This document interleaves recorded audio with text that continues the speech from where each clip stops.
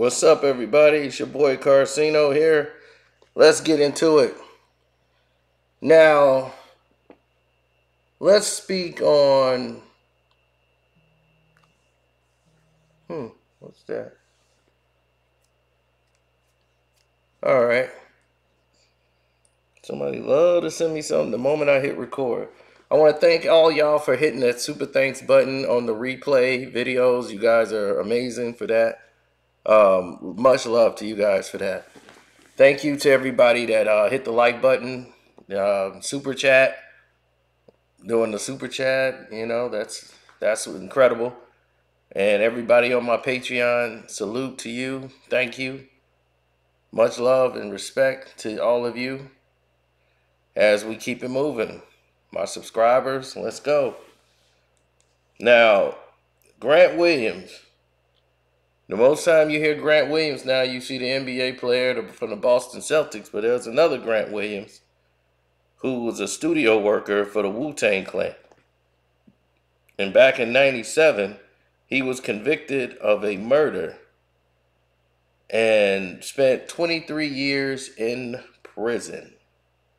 Not many people realize that this happened because the social media wasn't around and the news pretty much didn't pick it up here around the world. I learned about it when he was already incarcerated for years. Ghostface, I think it was on a Ray and Ghost song, they actually mentioned it in some of the lyrics. And then in an interview, I remember Ghostface Killer talking about it. But never really heard of it.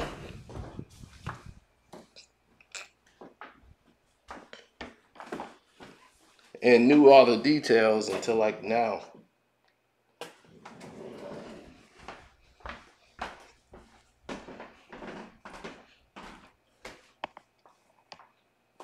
Now, I think about 2-3 years ago is when I started seeing I first saw the story that he was getting out, or they were looking into the case.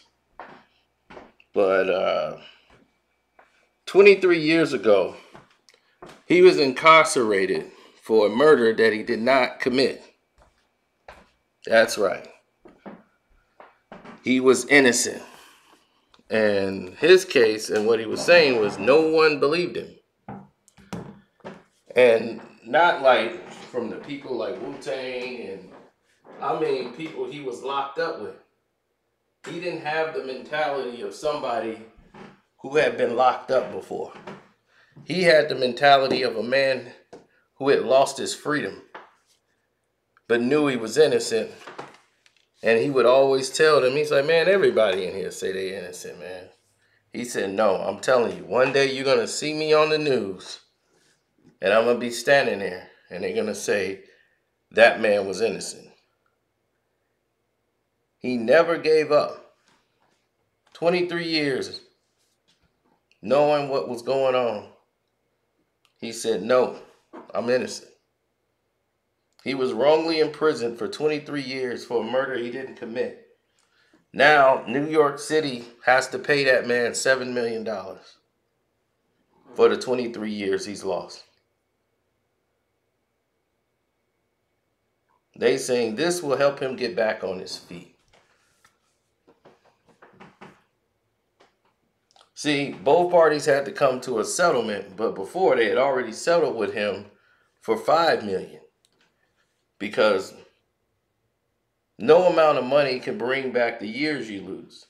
So even though you get millions to help you get back on your feet, if he wasn't attached to the Wu-Tang Clan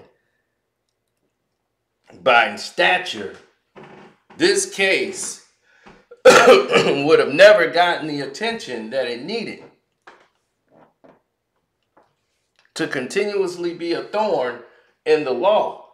Fortunately for him, he was able to move on. Now,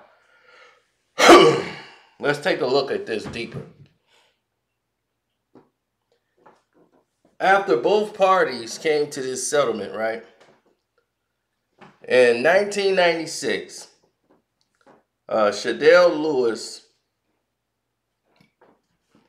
was killed outside of a Staten Island public housing complex, right? They said Williams, without a confession, a murder, a weapon, or any significant evidence whatsoever, and there's a witness who explicitly told the police that Mr. Williams was not the shooter, that didn't seem to matter. They had a hat that had a Wu-Tang Clan hat on it. He worked for Wu-Tang, so in their mind, Wu-Tang Clan is responsible, and this links him to the crime.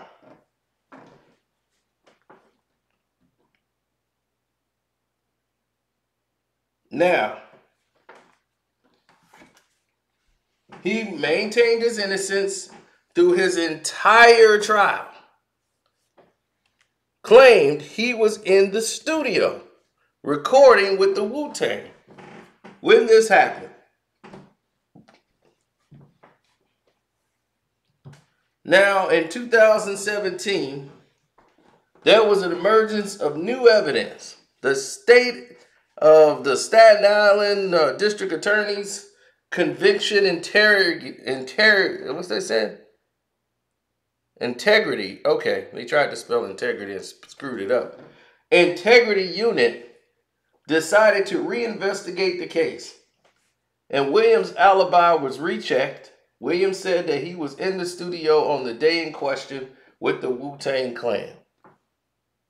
Prosecutors tried to suggest that a baseball cap with the Wu-Tang logo left at the scene of the crime had connections to Williams. The cap was never DNA tested to solidify such a claim. Plus, Wu-Tang Clan hails from Staten Island, which is true. His lawyer noted that the Staten Islanders were proud to wear Wu-Tang apparel and would don such a cap and wouldn't be the only person over there wearing Wu-Tang apparel in Staten Island. All their paraphernalia, gear, hats, shirts. So there's no telling how many people that might have had those hats on at the time. So Williams was granted parole October 2019 based on that evidence. In July 2021, the Richmond County Supreme Court overturned his conviction. The state of New York recently settled a separate claim with him for $5 million. That was separate from what he got now. So when he said it, standing outside, that one day you're going to see me on the news and they're going to say I was innocent, and today is that day. He wasn't lying.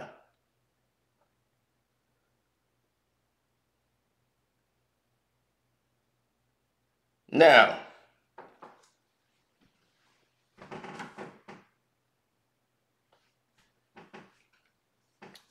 looking back,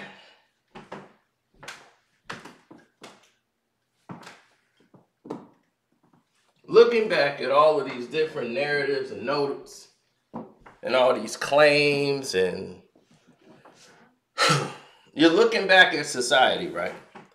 And you're saying to yourself, where do you fit in? Well, fortunately for this man, he was connected to somebody who had power. He was connected to the Wu-Tang Clan. So by that notion, they could always fight, and it can get into some of the newspapers. Even though it was the Wu-Tang, we didn't really hear about this till this man was really locked up to make it worldwide. But because of modern technology, they're able to go in and reinvestigate some of these murky cases that don't make any sense. Now, for my instance, I've noticed there's been a lot of murky dealings and with unsavory characters and people for a long time. So this doesn't come as a shock to me. This comes as another, oh well, I'm glad another brother got something he's supposed to get, but this hurts the taxpayers. So now the people have to pay for the public service that they're supposed to be getting from the police officers. This come at their expense.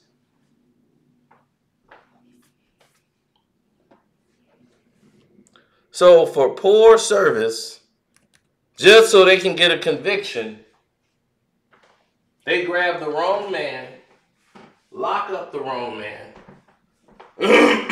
without rhyme or reason.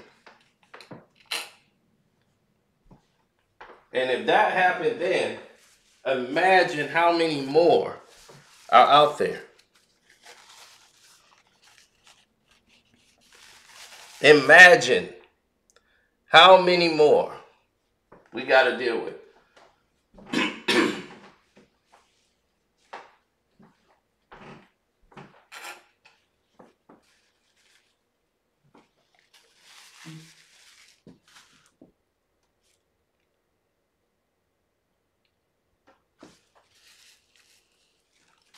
So I'm glad it was overturned, but what was more alarming is the lack of investigating that took place. With lack of evidence, they was able to lock that man up for 23 years. 23 years of his life was taken away from his family. As his mom is crying, she's basically weak in the courtroom just from all the worrying and stress and crying that her child was locked up and he was innocent. So imagine the man who actually did the crime. For 23 years, he knows someone else was taking the rap for his murder. He don't care. They ain't got him. And that's all that matters. Now,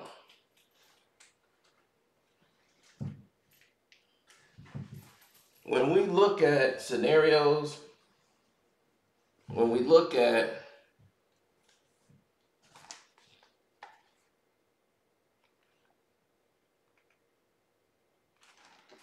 what everything means to a person,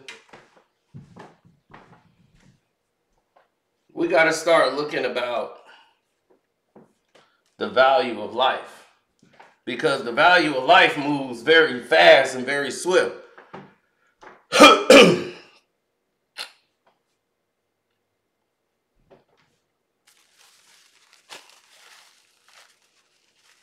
Life is precious. So before you take it, think. Are you taking it to defend yourself? Or what have you? I heard a heart-wrenching story of a man who basically didn't want to take a life, was defending his home, actually shot the perpetrator, but didn't want to take his life. But the person hadn't dropped his weapon. He laying on the ground, checking where he was hit. And instead of, continuously overshooting, because he didn't want to do that, he waits, he gets on the phone, he's calling 911. That person turns around and puts 3 into the homeowner's body, killing him on the spot instantly. So the robber survives with non-life-threatening wound to the stomach, while this guy was shot in the back 3 times that took his life, the homeowner. So, yeah, that person's in jail now, but the homeowner who actually shot him, who was trying to call 911 and was shot in the back, lost his life because he was trying to not take the life of the intruder.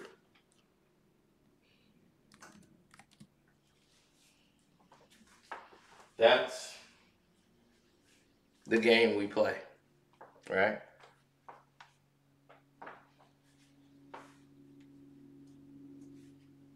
We want a perfect world. We want a beautiful world, but we don't know about how to get there. We say we want these things, but the actions that we take don't dictate that.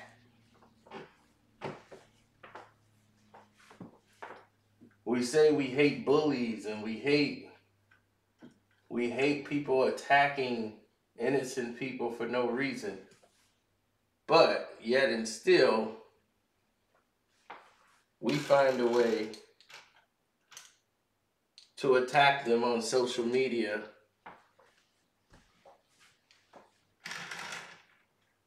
and bully the bullies. So if you bully the bullies, does that make you a bully? Sounds like it to me.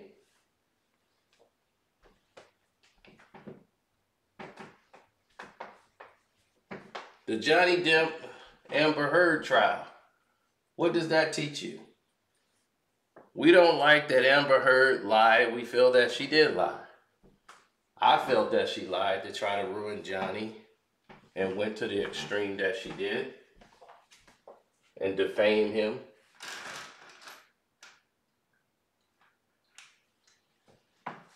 I also feel that his celebrity is power.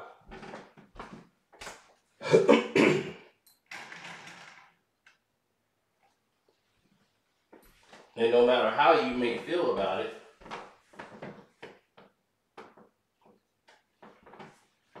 she can't win because her public perception of anything she's done, she's ruined in the business. This Aquaman 2 thing will be the last thing she probably do for a long time. Then on top of it, on top of all of it, to make it even more interesting to the general public,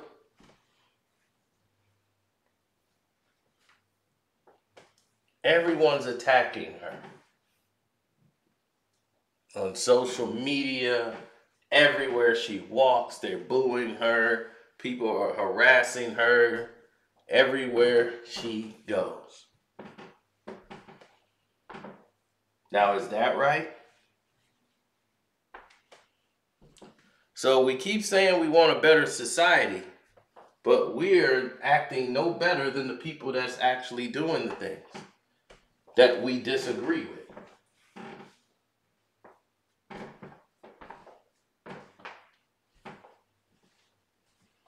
If someone apologized for their actions, who are we to be above the forgiveness? Because if you have no forgiveness in your heart, you suffer even a greater pain in your life.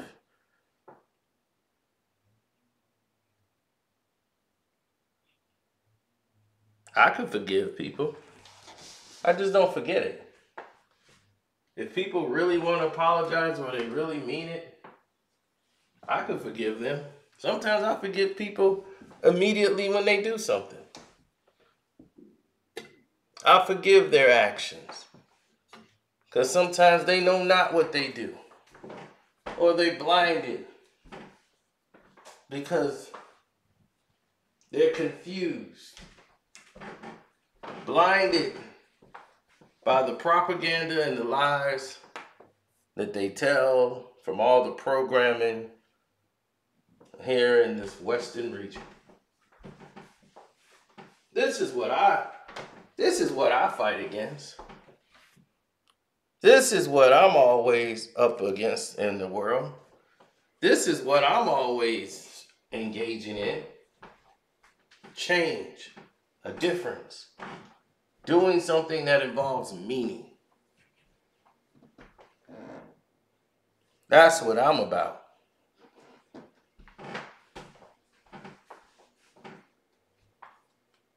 If my life ended today, so what? I did something, I died doing something different or trying to make a difference or a meaning on this planet. That's more than to me than making money. That means more to me than that. If anybody can understand that. Okay? So now that that's been said, it's your boy Carcino. God bless. I'm out.